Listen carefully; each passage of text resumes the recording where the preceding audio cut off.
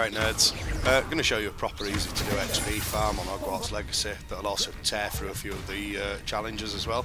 So I probably wouldn't bother with this early on in the game because the XP you get just from playing will be enough to keep the main story ticking over, but once that starts slowing down then it's well worth it rather than just doing side missions for the sake of it. So yeah, to make this method super easy, head into gameplay options within settings and change your difficulty to story mode to start with.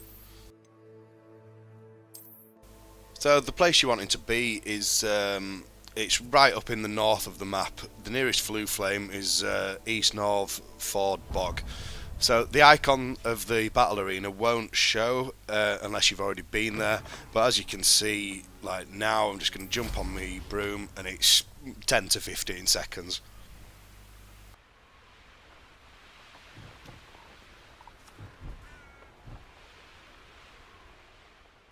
And once you get there, you'll see the counter pop up in top right corner that signifies you have to break 20 vases. So get that done. They're just spread around the ruins. You can cast Revelio if you want to make it slightly easier.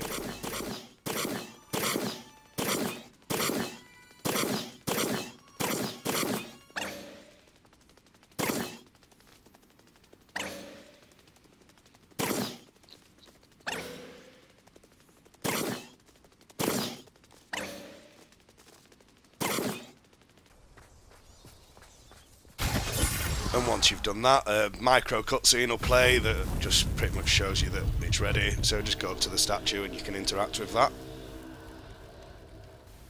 Whilst I've got you here as well, I'd really appreciate if you subscribed and liked and commented and all that sort of stuff. It really helps in terms of getting my stuff out there and seen. So yeah, if you could do that, that'd be amazing. Cheers.